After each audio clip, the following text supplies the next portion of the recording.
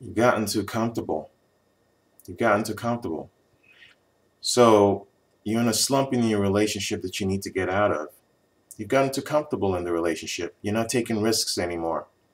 A lot of times couples, they get together and they think, oh, we're together now, so we're just going to do stuff like that we've always done.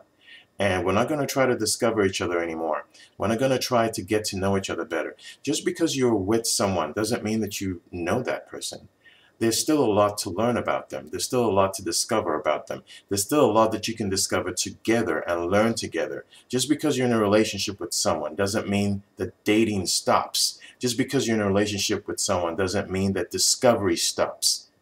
So you've got to start taking risks again. You've got to start trying to move the relationship forward in a way that's going to make it exciting for the both of you. So that you wake up each day going, I wonder what we're going to do today. I wonder what we're going to discover about each other today.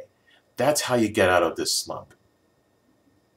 If you guys like Dating Logic, go ahead and like our Facebook page. To do that, just click on the link directly below this video, or you can go to the home page of this channel, click on the Facebook icon at the top, or you can go directly to Facebook and type datinglogic.net in the search box and like us there.